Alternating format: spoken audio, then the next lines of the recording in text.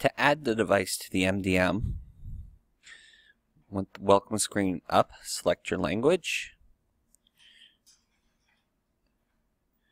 Input method, you'll want to leave it the same.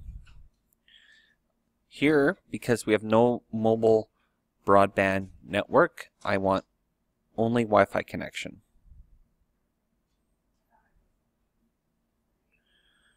It'll search for a network. Select the network to authenticate with. Once connected, select Next. Accept terms of use and conditions. Select Setup as New.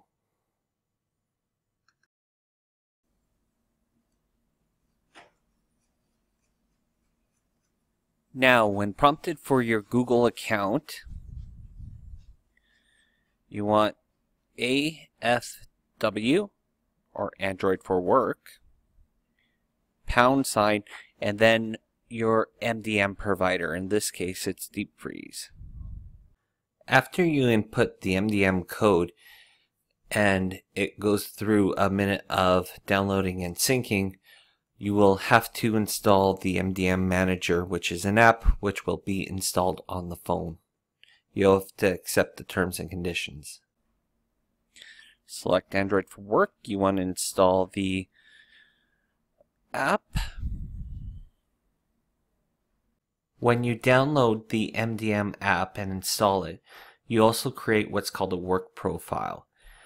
Now, this means that the device is owned by the corporation, or in this case, a public institution, and they have full control over it.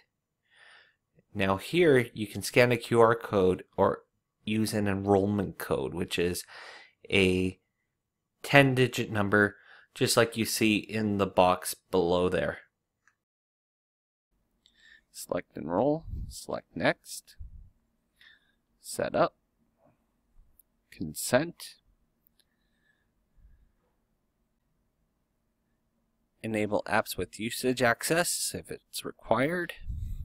In this case, it is.